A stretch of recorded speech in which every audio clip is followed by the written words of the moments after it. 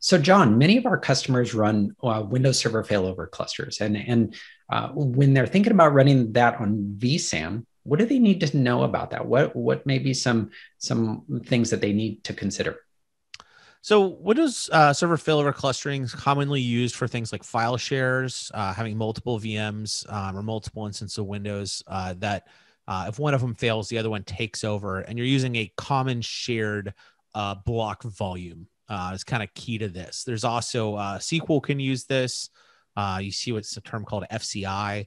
And this has existed for a long time. So a couple things to think about here. So first off, originally with vSAN, if we were going to do this, we had to use the iSCSI service. So the iSCSI service is you would extend basically an iSCSI target to an initiator in the guest operating system. You would present a LUN, very kind of like a classic, PRDM style, but or in guest iSCSI based connection.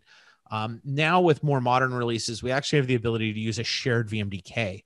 This architecture had been around for Oracle and other things for a while, but now we have some support for SCSI3 persistent reservation, that SCSI3 PR, that allows us to do a shared VMDK. So those two VMs can actually use shared bus adapters and talk to that same VMDK and cluster off of it. And that works. So we no longer have to use iSCSI unless we're connecting to physical servers. To which I say, what are those? It's 2021, people. It's time to run everything in a VM. But some other things to think about is ask yourself, is the juice worth the squeeze? There's still operational complexities in Windows Server Failover clustering.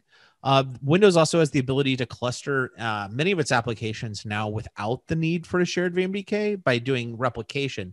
Exchange adopted this a long time ago with DAG when they moved away from CCR. In terms of SQL, you have always on availability groups to where they make a full copy and can do synchronous and async modes. You also have for file services, they have the ability to do various replication, either sync or async, and kind of handle that. So, if you want to avoid some of the operational complexities or just trust vSphere HA, vSphere HA can be tuned. I mean, if a host blows up, vSphere HA can reboot that VM in minutes.